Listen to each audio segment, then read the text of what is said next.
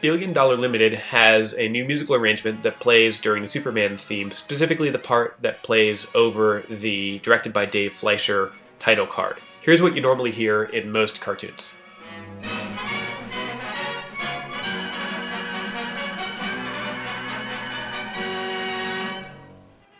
That's what the end of the Superman theme sounds like in most of the cartoons, but Billion Dollar Limited has its own version. For some reason, Warner Home Video doesn't use it, so I've pulled the audio from Bosko Home Video's DVD, and here's what it sounds like. There's a set of runs that the orchestra plays during that directed by Dave Fleischer title card that isn't in any other video, and I think it sounds kind of neat.